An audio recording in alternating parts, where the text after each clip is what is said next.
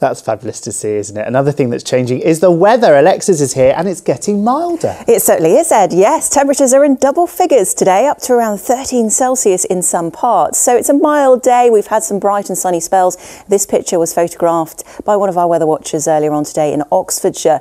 Through this afternoon, we will have some bright and sunny spells, but also increasing cloud as we head through the rest of the day. And that cloud will increase from the west as we head through the day. One or two brighter spells, should be mainly dry and mild for the time of year, with highs of 12 to 13 Celsius.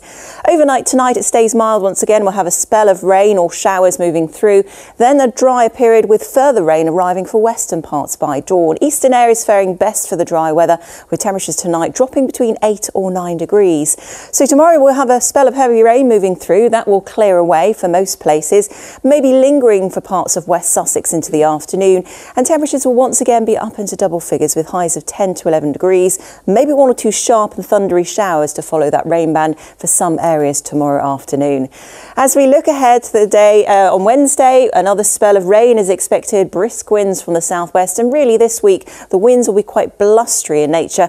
They will come in from the southwest, bringing that mild air with it. But as we head towards the weekend, it turns a lot milder and drier, with a ridge of high pressure building in, highs of 13 degrees both Saturday and Sunday. Before then, we'll have outbreaks of rain, some bright and sunny spells, fairly brisk winds from the south or the southwest. Ed? Almost time for me to get my shorts out. Almost. Alexis, thank you. That is the news in the south today. We're back with you at 6:30 this evening on BBC One. Join us then if you can. Bye-bye for now.